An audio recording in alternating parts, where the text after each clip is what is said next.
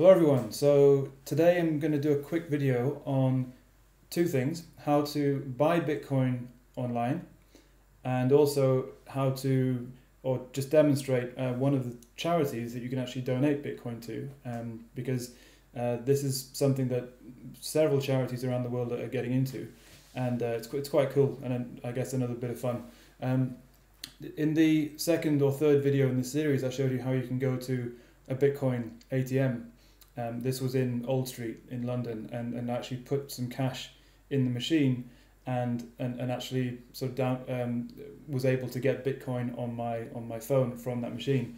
There are not too many Bitcoin ATMs around in the UK in particular if you live outside London, but I want to show you how it's very easy to actually buy Bitcoin online, and then you can spend it, do what you want with it, and even better, donate it to a charity.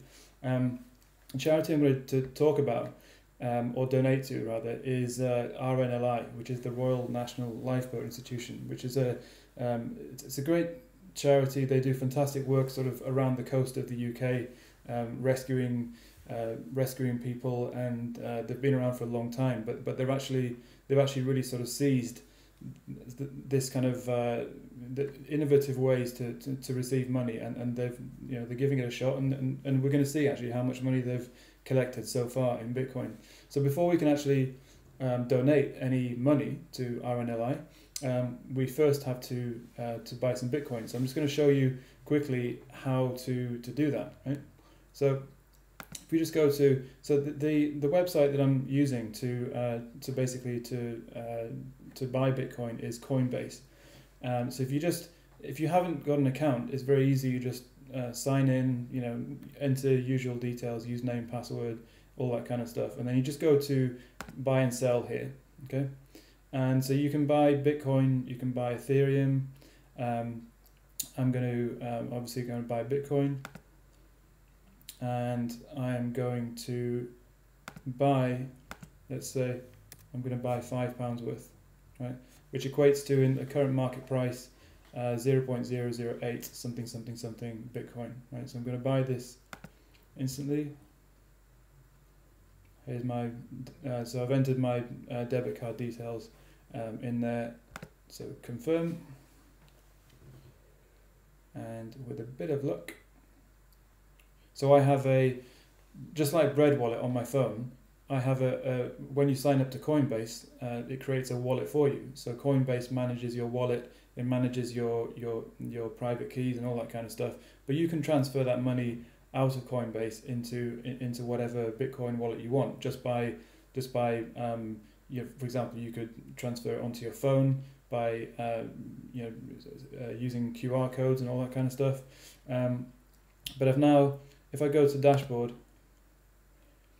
so I've now got £16.39 worth of Bitcoin, right? Previously it was approximately 11, but I just wanted to demonstrate how quick it is to actually to buy Bitcoin online. So now I can do whatever I want with this, right? So any questions about that process, just let me know. But I'm going to kind of move on now to show you how to donate money, right? So yeah, so here we are at the Royal National Lifeboat Institution website, and they have a page here so this is their Bitcoin address. Now, so often you'll see people only use Bitcoin addresses once. They have a wallet address that they've published on the web, and you can see so some of these questions are quite interesting to look through.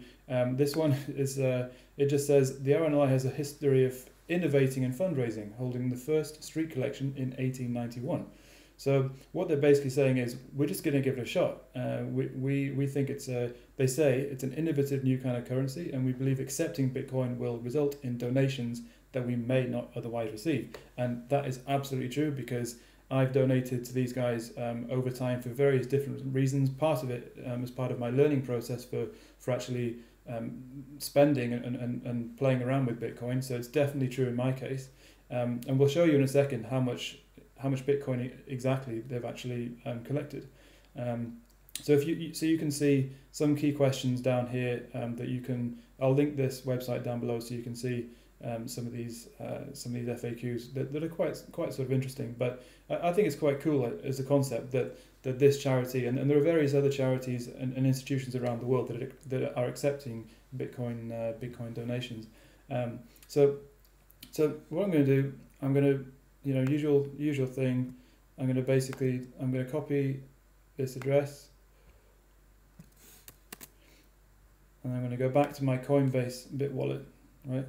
And I'm going to go to send request and send funds. Okay, so send funds here.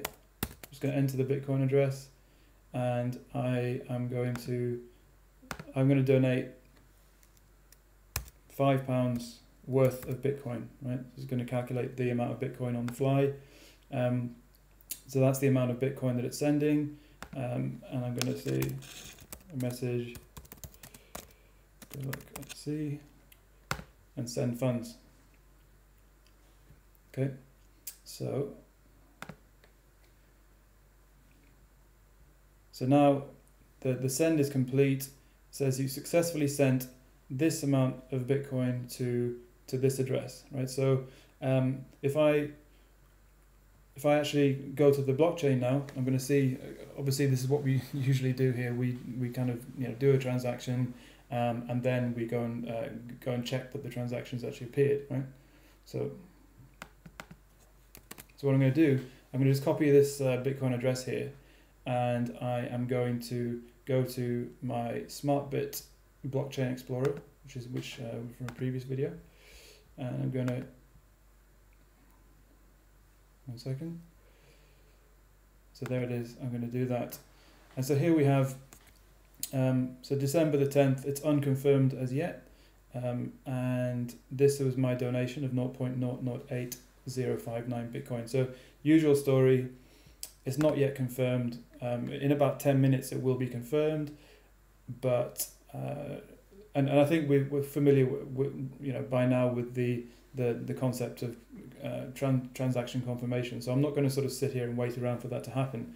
But what I do want to point out is, so in the Blockchain Explorer, I've said for this particular Bitcoin address, this is kind of like the homepage for that address. So you can see all the transactions that have been sent to that address, right? And they go back. So the last one was on December the 7th, which was 3 days ago. It wasn't me. And if we go up here, we can see that the total Bitcoin received to this address over time is 11.667 Bitcoin, right?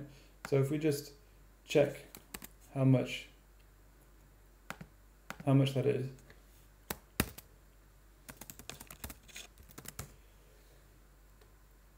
it's £7,189 in today's market rate. So it's not a vast amount of money but for a fairly small charity like the RNLI, that's actually a good amount of money. It's a good contribution. So I think that's I actually think that it's really good that these guys are looking for new ways to generate money. And I hope that some of you watching this video, feel free to obviously send these guys a donation, and that's really that. So basically, just two very simple workflows: buying Bitcoin online, and then donating some Bitcoin to charity. Again, just trying to drum home the workflow of how to send transactions.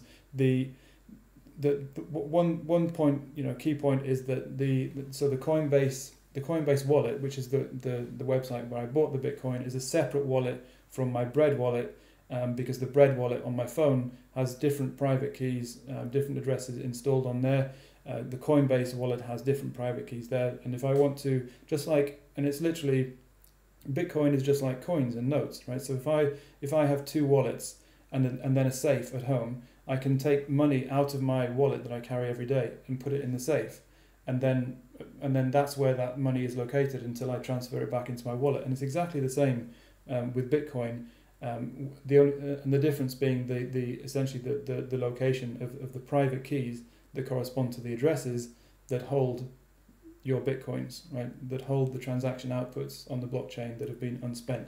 So just a very short one. Thank you very much for watching. As always, leave any questions down below. Please watch the other videos and ask questions on there. If you like this video, thumbs up please, because it's a crowded space, as I keep saying, and I really want to try and get these videos noticed. And so please subscribe and all that kind of stuff, and I will see you in the next video. Thank you.